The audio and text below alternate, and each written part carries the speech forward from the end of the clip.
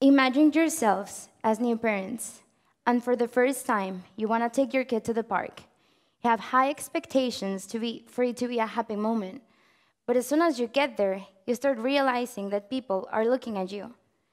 You try to push your son to get along with others, but you notice that he's not getting there. Then, after a while, you realize that what they're really looking at is not you, but your son. You start to feel uncomfortable, and you finally decide it's time to go home. Once you get home, you ask yourself what happened. But most importantly, you notice that there is something odd between your kid and the others. So I ask you now, what are you gonna do? Hi, my name is Arantxa Nieto. I'm a neuropsychologist, and I'm the founder of a tech company based on neuroscience for children. And the reason I am inspired to give this talk is because every day on my work, I get to see a reality that I just don't like, and I would like to help change. A reality where children are being excluded, segregated from society, rejected from our educational systems, but most importantly, a reality where their skills are being underestimated.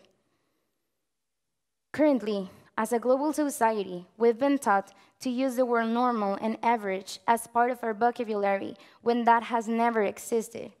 Each one of us is made of a different set of skills with areas of opportunity and strengths that makes each one of us special and unique.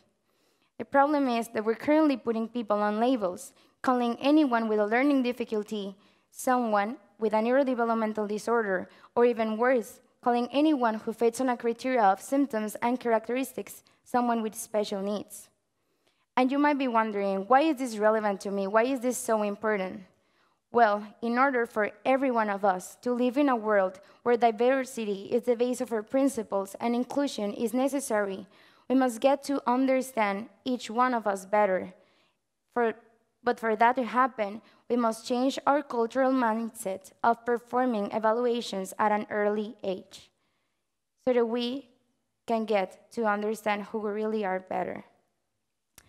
Initially, I put you through the exercise of imagining yourself as new parents going with your kid to the park for the first time. And the reason why I did that is because during the course of this talk, I'm going to be explaining you the story of a family that will support what I'm just mentioning. And as this family, there are many others that go through similar experiences. And that is because every single day, the amount of children with learning difficulties is increasing worldwide. According to the CDC, which is one of the most important health institutions in the world, about 10% of the children's world population has a learning difficulty within the neurodevelopmental disorders. However, based on a field research we performed, we've noticed that for every 20 kids in a classroom, there are 6 that present a learning difficulty, giving us about 30% of children worldwide that are currently having a certain lack, but that are not currently being diagnosed.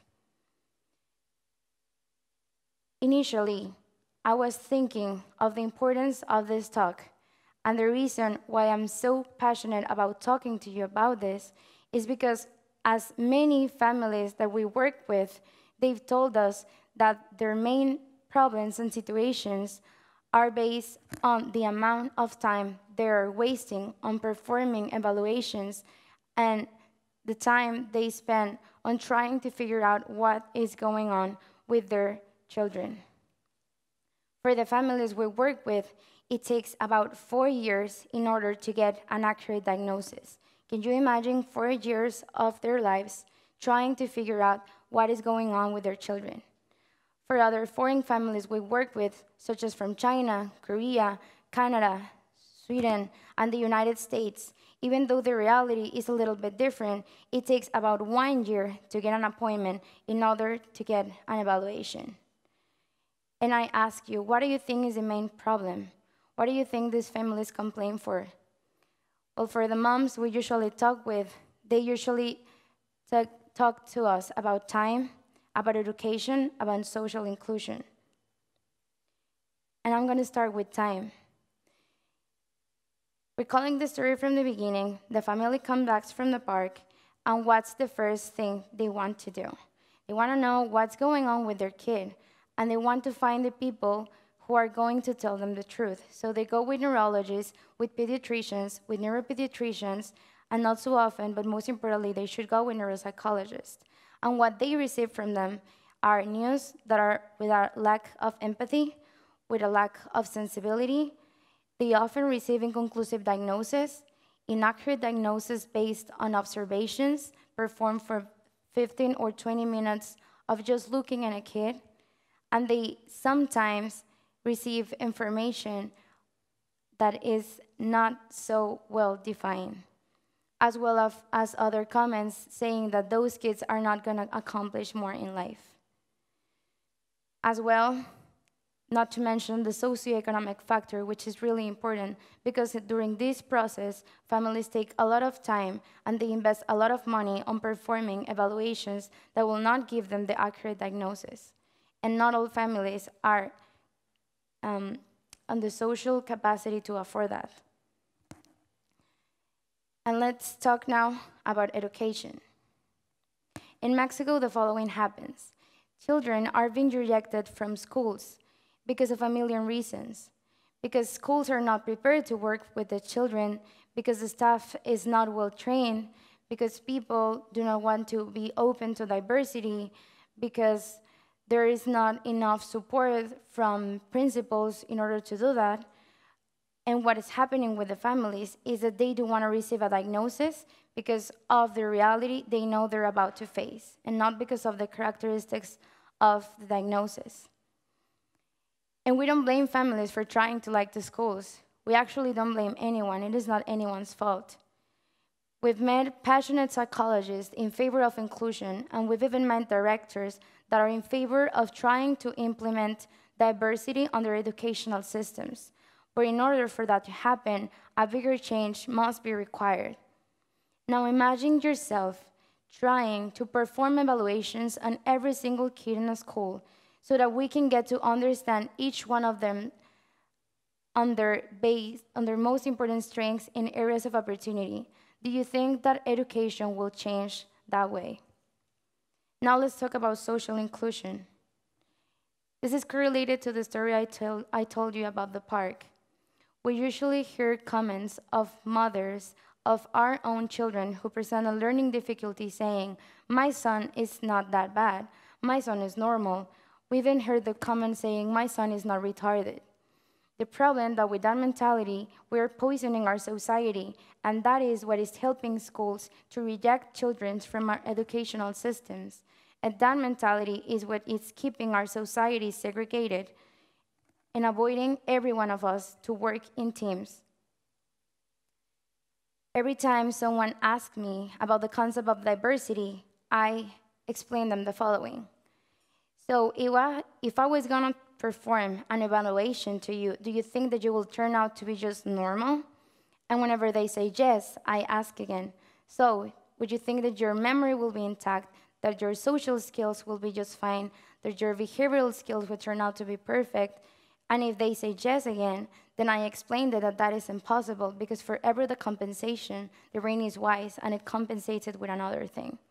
So for every individual to have the same amount of capacity on each of our developmental areas, it's absolutely impossible for that to happen, because we're perfectly different and unique.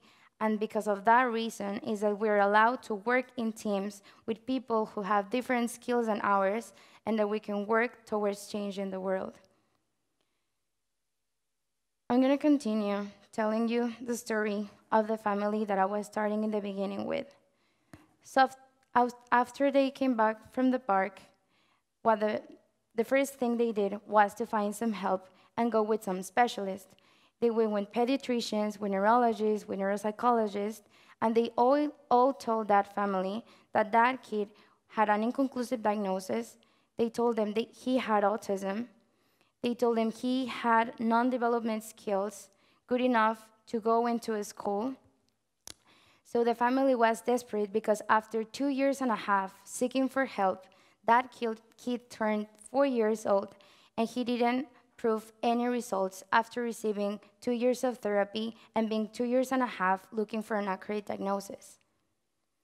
He got rejected from all the schools he applied for, without giving any reason. And the only school he applied and he entered was one the parents didn't really want to be into, but it was the only one who was willing to work with him, only with the exception for hiring an aide teacher who is a person that is particularly working with a kid.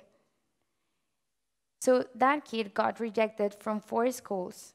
He spent 4 years of his life trying to figure out what was going on with him, and after all that time, the family saw no results.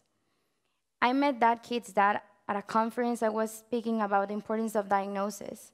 And after I finished, he asked me, you know, they told me my son has autism, but I'm not sure of it. And I'm not neglected to receive the diagnosis, but it's just that I don't feel like he fits on the criteria. Could you be so kind to help me? And of course I said yes, and I started asking him some questions, mainly about social skills.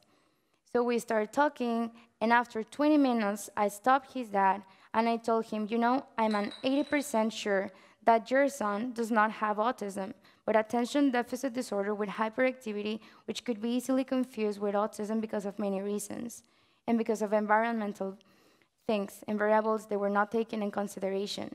But if you will allow me, I will be pleased to perform an evaluation and do some tests in order for you to be accurate about what I'm saying. After 6 hours spent on an evaluation performed at his home and with the school and with the parents and with a lot of interest and passion towards knowing what that kid was having, we finally got to the conclusion of proving my hypothesis right, that he had attention deficit disorder with hyperactivity, and that everything that was done around his environment was focused on autism. And that was the reason why he wasn't advancing that much. So I'm telling you this story because as that kid, there are many others that go through similar situations because they do not get the accurate diagnosis, and that is avoiding them to improve in their lives because they do not have the right intervention program. So that kid's life changed because of a diagnosis, but my life changed because of the conversation I had with his dad. So after we talked about that kid's story, his dad asked me, how did you do that? How did you know that it wasn't autism? So then I explained him that the questions I was making were correlated to some variables, and their variables were correlated to some information, and so on. So after I finished, he explained me that he was the founder of a tech company based on data, and he was thrilled to understand the concepts of neuroscience. So he asked me the most important question in my life so far. Are you willing to work with me so that we can develop something that could help more families, such as mine, to understand the importance of a pre-diagnosis in a lower cost, at a higher speed, and with a higher accuracy, because people are not replicable, and there is a lot of time required in order for a professional to get the right information to perform an accurate diagnosis. So I just wanted to stay with this on your mind. Diversity, gender equality, pollution, the use of plastic, and many other topics are as relevant as inclusion is, and we should all be talking about it because this is of everyone's concern. And if you're asking to yourself, what can I do for it? For parents, I suggest you the following. Perform evaluations to your kids at an early age. The best thing that could happen is that you get to understand your child better. And the worst thing that could happen is that you get unexpected news, but there will always be a solution for it. And for people that work with children, I'm calling to therapists, educators, everyone who's willing to work with them. Just try to be empathic with families, but most importantly, try to be empathic with kids. Encourage to perform evaluations in order for you to understand how to work with a child in the way they better learn. And for everyone, do not judge. Try to be respectful and try to be empathic with everyone else. Do not for an instant think that you are not going to go through this situation, nor your family, because chances are that the person sitting next to you is going through a similar experience, and that should be of your concern. We need to change the culture of diagnosis, and we need to change the openness we have towards diversity, because today we are wasting valuable time these children have that they could be using to shine. Remember, their children are the future of humanity, and we are not potentiating them as much as we should be. So I want to end with these last 3 questions. How much time are you willing to give these children? How much hope do you have in them? But most importantly, with an inclusion mindset, how do you see the world becoming in 10 years? Thank you.